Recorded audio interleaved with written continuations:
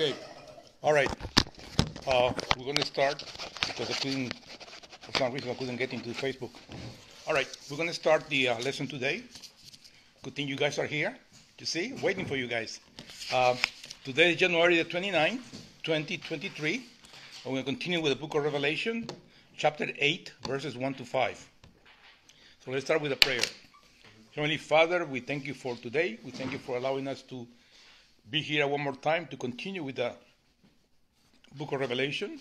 Let this be a blessing. Give us your wisdom. Give us your strength so we can understand your word and put it into practice. In the name of Jesus we pray. Amen. So I'm going to read the text. Only 5 verses, but it's very meaningful. Title of the lesson is Seventh Seal and the Golden Censer. Verse 1. When he opened the seventh seal, there was silence in heaven for about half an hour.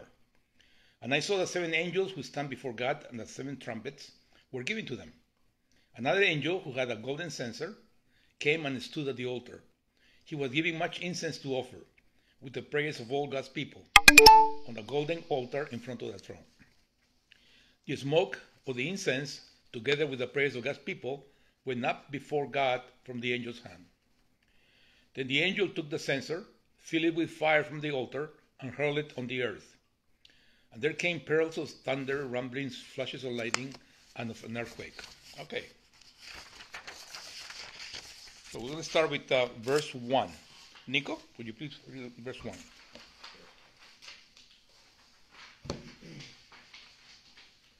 When he opened the seventh seal, there was silence in heaven for about half hour. Okay, we've been talking about the last few weeks about the seals, when they opened the first seal, the second seal, third seal. And now the only person that was qualified to open the seventh seal is Jesus Christ. And that's why we come to this point. So with the breaking of the seventh seal reveals the future of mankind and the punishment or rewards they're going to get. With the breaking of the seventh seal comes the second series of judgments, the 7 trumpets. Apparently, the judgments announced by the trumpets follow chronologically those of the other seals. The 7th seal on the scroll is opened, finally allowing to be unrolled. As you remember the first few seals, the first seal, as you remember, was the Cold War, which was represented by a white horse, a conqueror, meaning that this person will conquer kingdoms only by diplomacy. I remember very, very much World War II, in which Hitler, from 1932 to 1939, conquered countries by diplomacy, like Czechoslovakia, Austria, and other things, until finally started the real war, which was in September 1939. So second seal, that was open war, a red horse. And then when war started, a real war, you have bloodshed, killing, and war. Then the third the third seal was a famine, a black horse. As a consequence of war and devastation, of course, it's going to be famine. And fourth seal is death, of course, a pale horse. As a consequence of all that, people die. And then the fifth seal, people sometimes kill themselves or give themselves to be killed for the faith. And then the sixth seal, the physical disturbances, meaning that punishment is going to be done on the earth, like earthquakes, floods, and all that thing. So, those are the 6 seals. Now comes the 7th seal. The 7th seal is a continuation of the 6th, where the first 5 seals deal with the entire period of the church age. The last 2 deal with the final judgment. Then it said it was silence in heaven. In the Old Testament, silence is associated with divine judgment. In the book of Habakkuk, and the book of Zechariah, God is pictured as being in his temple and about to bring judgment on the earth. So it's like the calm before the storm. The book of Zephaniah, silence is likewise commanded in connection with the great day of the Lord and of his judgment, forming part of the Old Testament background to the phrase, the great day of the wrath. These announcements of judgment from the minor prophets express cosmic end-time expectation. Yeah, remember that cosmic end-time, that means the whole world is going to be involved, which are explicitly expressed in the universal sense. It is like a meteor striking the earth, it's a world upheaval, When you hear the day of the Lord, That's a terrifying thing because bad things are going to happen to the wicked, but good things to the believer. That the temple is in heaven is to be assumed from the text of Ezekiel 1. At the moment that this judgment is to be delivered, God commands the earth to be silent. So before judgments are going to be applied to the earth, it's going to be silence. That's an eerie silence. That's terrifying. Like I said before, it's like the calm before the storm, for about half an hour, it says here the text. This brief period of time might not refer so much to the precise duration of the silence, but it does emphasize the suddenness unexpected of the decreed judgment. It also seems to mark a brief but significant break between the unsealing of the scroll and the trumpet judgment. It is an eerie silence before the storm, like we said before, and all heaven awaits a coming judgment. This is a dramatic pause before the next series of plagues. The final act of the drama is left undisclosed here, reserved to be presented. So this is a preamble. This is like the beginning of the bad things that are going to happen to the earth. So the silence is broken only by the prayers of the saints. The prayers of the saints were already in heaven, and they were telling the Lord by praying, when are you going to judge those wicked people? Because the wicked people have gotten away with murder for a long time. So this is the time that's coming. So the silence is broken by the prayers of all the saints. As such, they are God's response to, how long, O Lord, will you refrain from judging and avenging our blood on those who dwell on the earth? The thought is that this final judgment of God is so awful that the whole world falls utterly silent in his presence. It's interesting that the Jewish writing silence is associated not only with the divine judgment, but also with the fact that the prayers of the faithful for that judgment are being heard.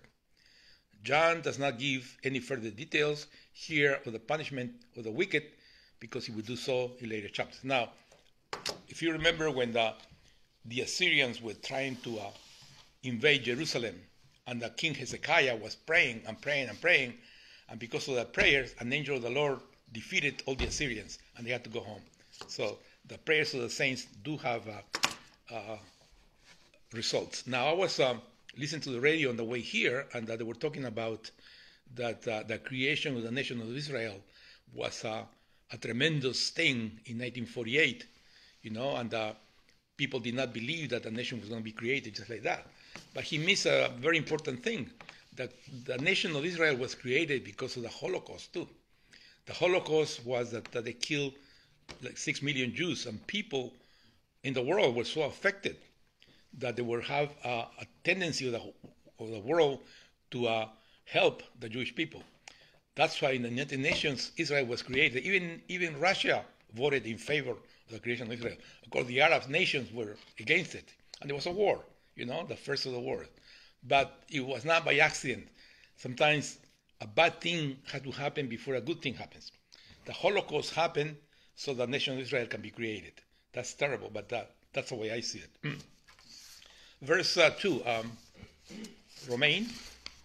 And I saw the 7 angels who stand before God, and 7 trumpets were given to them. The commentator said that this verse seems to be out of place. It's not a continuation of verse 1. This verse really belongs in verse 7 or verse 6. That's what it says here. Let me read what the text said. This particular verse, 8:2, appears to be an interruption of the last judgment scenario, continuing verse 3 and 5. It seems out of place by introducing a new series of judgment, which is not picked up until verse 6. The narration of the trumpet series resumes in verse 6. John sees 7 angels holding 7 trumpets. The 7 angels could be identified with the 7 guardian angels of the 7 churches that we studied chapter 2 and 3. The sounding of the trumpet had more than one significance in the Old Testament. It was used to gather the lost people, to assemble the Lord's army, to announce a new king, and to proclaim the year Jubilee. In this context, the sounding of trumpets indicates a declaration of war. The judgment of the 7 trumpets unfold in a pattern parallel to the unsealing of the 7 sealed scroll. The 7 trumpets of the book of Revelation announces a series of plagues more severe than the seals that we're going to see in later chapters. Okay, let's go to verse 3. Carlos. Another angel who had golden censer came and stood at the altar. He was given much incense to offer with the prayer of all God's people on the Okay, so verse 3 says, another angel who had a golden censer. Censer is a like bowl which you put incense there. Stands at the altar. They must be the angel of the presence, or even be Christ himself. The altar is in view, is the same under which the souls of the persecuted saints. Remember in the last lesson we saw the throne of God and series of circles. Okay, the first circle was the elders, then it was the creatures, then it was the saints, and then it was the throne of God. All right, so the angel was giving much incense to offer, which means it was given by God, and showing, as says where in Revelation, that the angel is an agent of God whose actions really indicate prior divine decision. But all this, Christ is represented to us as interceding for his saints that were to live after this time, to the no troubles that were immediately to begin, and to following during the reign of the Antichrist. The angel does not provide the incense, it's given to him by Christ, whose meritorious obedience and death are the incense rendering the saints' prayers well-pleasing to God. So it is not the saints who give the angel the incense, nor are their prayers identified with the incense, nor their prayers offered to him. Christ alone is the mediator through whom and to whom prayer is to be offered. You know, in the Old Testament Jewish thought, the angels sometimes were intermediaries, like people will talk to an angel will talk to God. In the New Testament, it doesn't happen like that. We pray directly to God. There is no intermediaries. There is no mediators. The only mediator is Jesus Christ. All right? So remember that. So a lot of religions put a lot of, you cannot get to God directly. You got to go through these steps. It's not true. You know that. Instead, with the prayers of God's people on the golden altar in front of the throne, this is consistent with the fact that the saints presented the prayer directly to God, like we said, and not to an angel, which demonstrates the direct access to the divine throne as priest.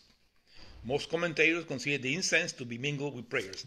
When I was in the Catholic Church, and then we used to pray and used to have incense. So as we pray, the incense will fill the whole church. That was in the Old Testament. We don't do that in the New Testament.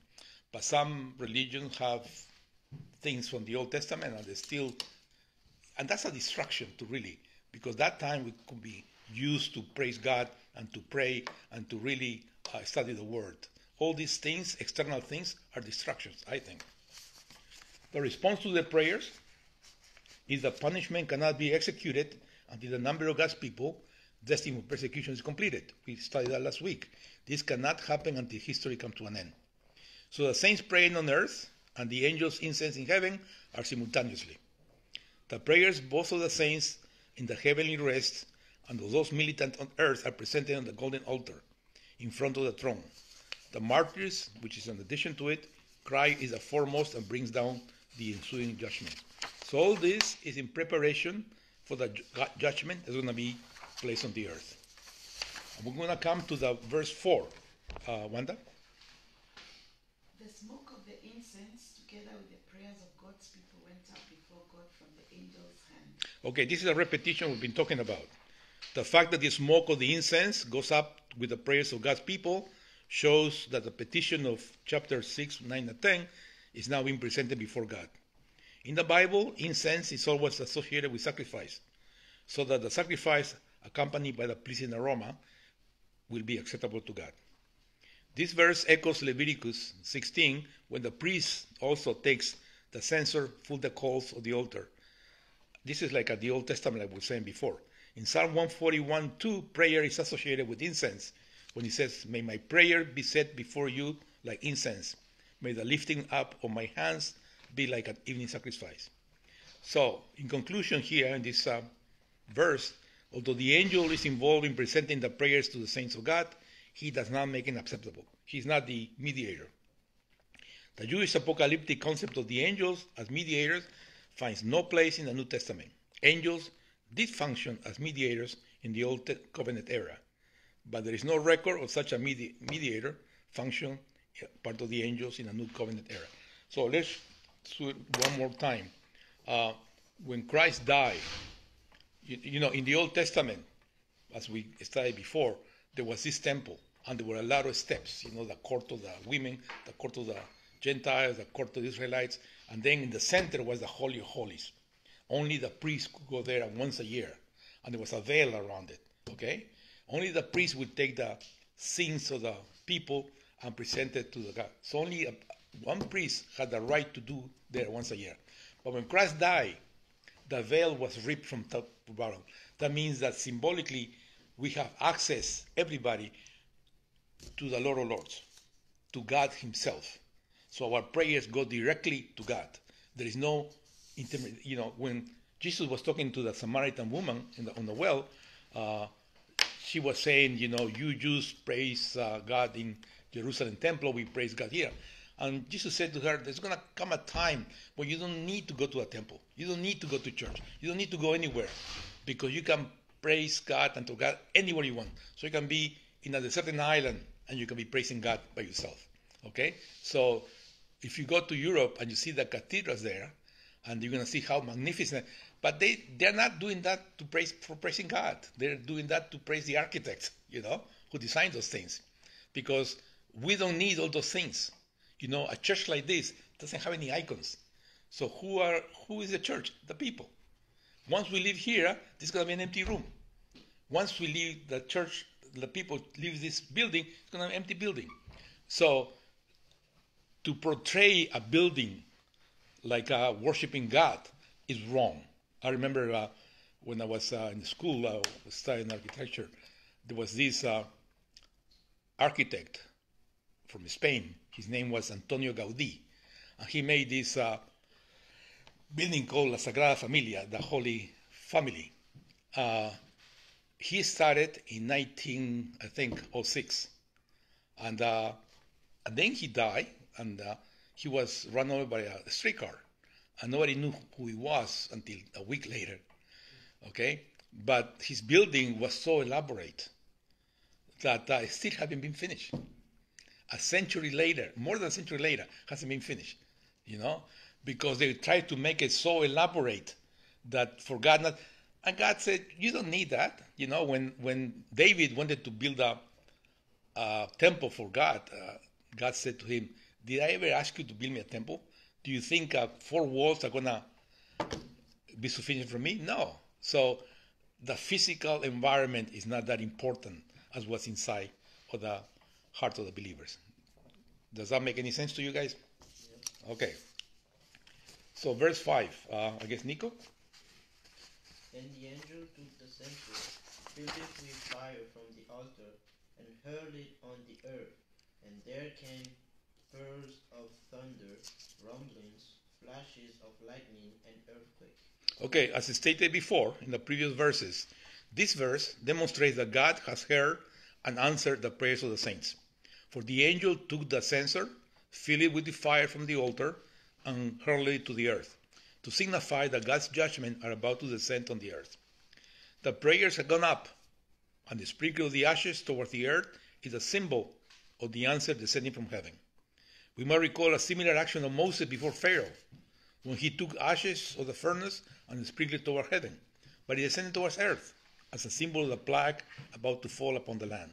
The hot ashes are the tokens of the coming judgment. Remember when the Israelites were leaving Egypt, the plagues, the 7 plagues that assaulted the Egyptians? That was a terrible thing. So, in breaking the silence in heaven, the prayers of God's people for God to act in just judgment have been responded with thunder, rumbling, flashes of lightning, and an earthquake. That's the thing that God is gonna, do upon the earth. This is almost identical to a description of the last judgment, and is rooted in the description of divine judgment in the Old Testament, particularly at Sinai. In Isaiah 29:6, we read, "The Lord Almighty will come with thunder and earthquake and great noise, with windstorm and tempest and flames of the burning fire." Now, all these things are going to happen. It's not going to be locally. It's going to be worldwide. And everybody's going to see that. Now, you have heard that the second coming of Christ, okay? The second coming of Christ is going to be 2 events. One event is a rapture, where the Christian church is going to be raptured, taken away. The second event is Christ coming, the proper coming, where everybody's going to see. Because prior to Christ's coming, is going to happen all these things in the earth. The stars are going to fall. People are going to die. And of course, it's not going to come like a thief in the night. The rapture is going to be like a thief in the night because nobody's going to know. But the second coming proper, everybody's going to know because they're going to have these terrible things happen prior to him coming. So, the judgment comes to all the unfaithful, of course, those upon whose foreheads God's angel did not give a protective mark, exactly as the saints have their foreheads sealed in Revelation 7:3, so that they will be protected in a similar way. The pattern of this passage follows broadly some of the Old Testament depictions of divine judgment against sinners. It starts with prayer for help, divine response to prayer, which lends to fire proceeding from the heavenly temple to consume the persecutors. The ones who are going to be judged are the wicked people, those not bearing the seal. Those not bearing the seal will suffer final punishment. Now, sometimes when we think that eventually wicked people are going to go to hell, and they're going to be in a lake of fire, and you may say, well, how can it be a lake of fire if you are a spirit? How the flames are going to affect you? But we also have to remember that we're going to be resurrected with the body. Our body is going to be here, and our spirit is going to go with the Lord. Absent from the body, present with the Lord. We're going to be in paradise. Paradise is not really a place. It's really being with the Lord. When the thief on the cross was dying, he said to the Lord, remember me when you go into the kingdom. And Christ said to him, today you're going to be with me in paradise. That means today I'm going to die and you're going to die, and we're both going to be together. So being with Christ is being in paradise. Eventually, after the millennium reign, we're going to be in heaven, and the wicked is going to be in hell. How the wicked is going to suffer? The first thing is going to be separation from God. Second is going to be a terrible punishment that we cannot even imagine. Whether it's going to be flames or not flames, that's beside the point. But it's going to be a terrible time for everybody. So, just by common sense, but especially by faith, we will be wise to accept Jesus Christ as our personal Lord and Savior and live a Christian life. Not only read the Bible, but apply. So I usually, when I pray, I said, give me your wisdom to understand your word, give me your strength so I can apply what I do learn into our everyday life. A Christian life has to be lived every day, okay? 24/7. You cannot do it any other way. Okay, so this concludes this particular lesson. Do you have any questions or any comments about this lesson? So there's no angel intervention in the New Testament? Like you said here, I don't know which part was it? You said that there was no proof of the angel in the New Testament. As a mediator. Oh, Okay? In the Old Testament, sometimes an angel was like a mediator between man and God. But in the New Testament, the only mediator is Jesus Christ. But they can come to help us. Yeah, for example, Mary came, Gabriel, the angel, announced to Mary things that was going to happen. which Also is an angel. born yet, Huh? so. Right. So that's still kind of. That's still before like the, right. Old And then the New Testament starts when Jesus dies, really. Okay? Actually. Because it's like the will. When you make a will, let's say you are old, like some of us, and you make a will. I leave all my possessions to my son. And that only comes to effect when you die. Okay? So the will of the Lord came into effect when he died. That's a will and testament. Okay? While he was alive, it still was not in effect. Anything else? But the thing is, there are other roles for angels in the current world. Yeah. Angels can come to give you a message, to strengthen you. There is a whole thing about angels that people have written about. Like, you have a protecting angel and things like that. But as a mediator, as you pray goes directly to God. Okay? That's the connection between you, God the Father, and God the Son. That thing. so you have direct access to the King of Kings, Lord of Lords. Anything else? Okay, let me finish with a prayer. Heavenly Father, we thank you for having us study your word, and I just wish that may the Lord protect you and guide you to the rest of the week. May this day will be a blessed day for you, and the rest of the week will be a blessed week. And let the Lord give you strength and wisdom so you can study the Word of God every day and put it into practice, and be a light for the people which you meet, either a place of work, a place of school, or whatever you spend the rest of the week. In the name of Jesus we pray. Amen. Okay, so let me finish this thing.